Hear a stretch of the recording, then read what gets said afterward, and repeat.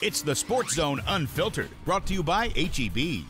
Welcome back to the Cube Sports Zone Unfiltered. Well, he's a former Houston Texan and a Houston native. Joining us now is fullback Moran Norris. Moran, thank you for being here. Oh, thanks for having me.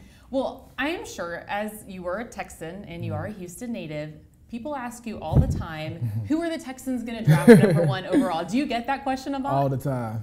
All the time. What do you say?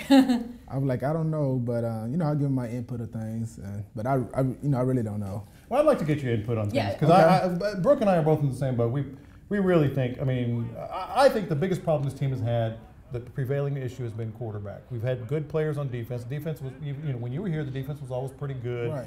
We had Matt Schaub, kind of take us to a certain level, but then crumble, or not have the season that he wanted.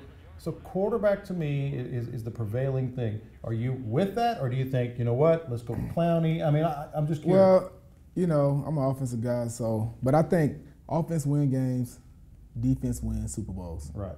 So which way? So me saying that, yeah, I'll go with Clowney. Really? Yeah. Even though you were a fullback? Yeah. Yeah, I would. I would go with Clowney. And he's a beast. You don't see too many guys like him. He's a freak. Mm-hmm.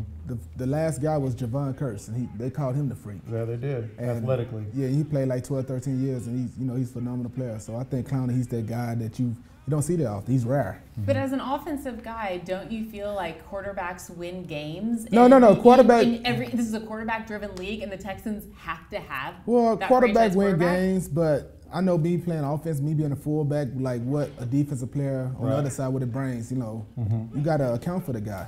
You got to double team. You got to chip out as a running back when you get out. No, I get it, man. That's the argument that the whole city is having, and I'm sure you get asked about it a lot. But are you ready to go to war with Ryan Fitzpatrick as your quarterback? Well, they got a quarterback with LSU. Yeah. He'll still be on the board. Mettenberger. Yeah, and I think the Texans they have the 33rd pick. You like him? So that'd be the first pick in the second round. Mm-hmm. So he'll still be on the list. If you so you think he develop somebody? I would go with Clowney first, and then let the chips fall. Let's say I told you I heard they are definitely drafting a quarterback. Okay. Take Clowney. What do you like? Yeah. Who do you like and why? Oh no, it's either out of Bridgewater. Mm-hmm. Really? You're not a Manziel fan? Central. No, Bortles, you're talking about. Yeah, Bortles. I don't think all that acrobatic stuff was going to work in them. Because you got guys like Clowney, and you got J.J. Watt's guys, Brian Cushing coming off the edge, and hit you in your mouth. So I don't think. I don't think that's going to work. That's fair. All right. Well, of course, we are coming up against break. But before we do let you go, we do want to talk about your foundation because you're doing some really amazing things with kids in the 3rd and the 5th ward.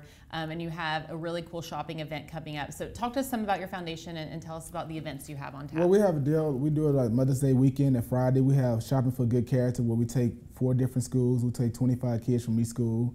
It's not always guaranteed to the kids that's making honor students, straight A students, but it's to the kids that's good character. Yeah, good character.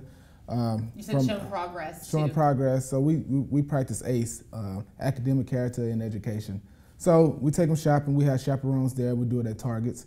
That's one deal we do. And then we have the Moran Norris scholarship. We also give away iPads. We used to give away laptops, but we give away iPads. Then we have a gala dinner. We have a football camp. And this year at the gala dinner at Hotel Zaza on June the 28th, it'd be Marshall Falk.